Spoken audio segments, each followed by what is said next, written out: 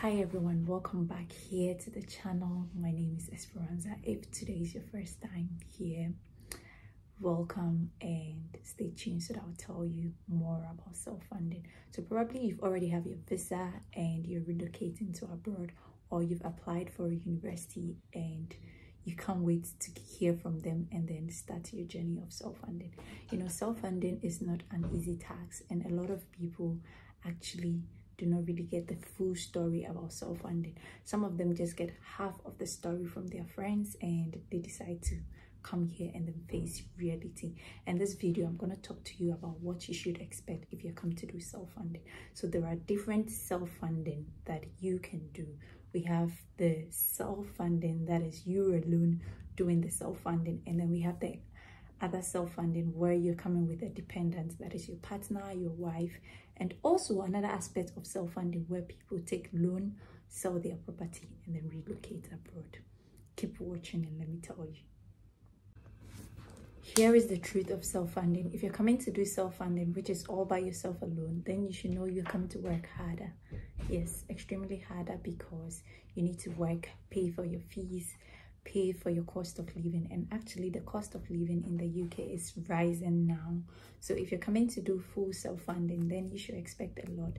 And also you have to pass your modules, like the course you're coming to do, you need to make sure that you pass. So if you're coming to do self-funding where you're going to work and then pay for your fees and at the same time take care of yourself, just know what you're coming to do to yourself. It will be extremely harder. You need to pick more shifts and then work. And it's just like you can't get a professional job. You'll probably be doing menial job like healthcare, delivery, working in a factory shop and all that. And that is going to be like a very difficult one for you. Another aspect is people that come with their partners and all that probably is quite okay, because their partner is going to work 40 hours and you are going to work like 20 hours. So it's like 60 hours of work and you're going to support each other. This aspect is also another case. That is, if you don't tell your wife or your partner the expectation, like all the money you're going to make is going into fees and also the cost of living. When your partner comes with you, it becomes so difficult, because sometimes financial pressures also cause a sweet relationship to turn around. Another aspect is people actually selling their properties and then relocating here and then facing reality. Like you sell your property, pay for your fees and everything, you're done with the course and you don't know what's next for you in your life.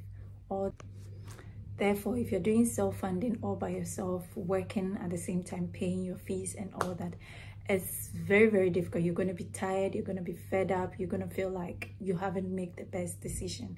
And it's so difficult because a lot of people are actually going through this.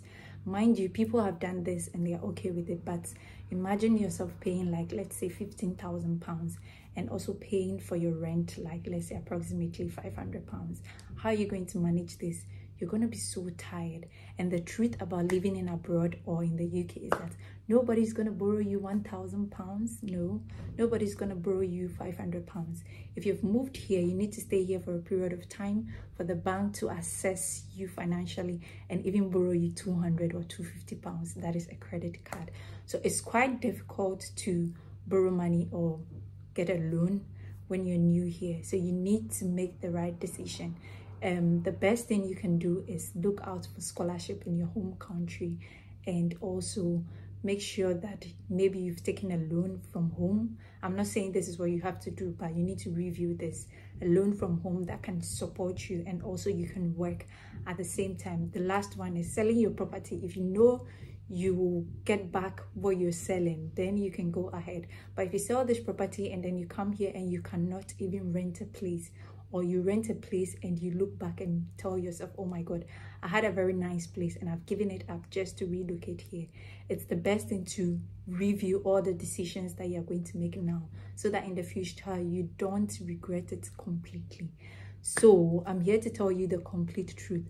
You need to make sure you look out for scholarship, even a discounted fees on your school fees, and also don't come here fully just to work and pay fees and then also do the cost of living. You're definitely going to be tired. And if you don't pass your models, you probably settle for jobs like, you know, healthcare, which can be quite difficult. but other people are doing this for a very long time. So review your decision, and if you're coming for self-funding, know that it's not going to be an easy task. Thank you all for watching this video today. Again, make sure you make the right decision. You can always do self-funding, but make sure that you choose the right self-funding. Bye for now.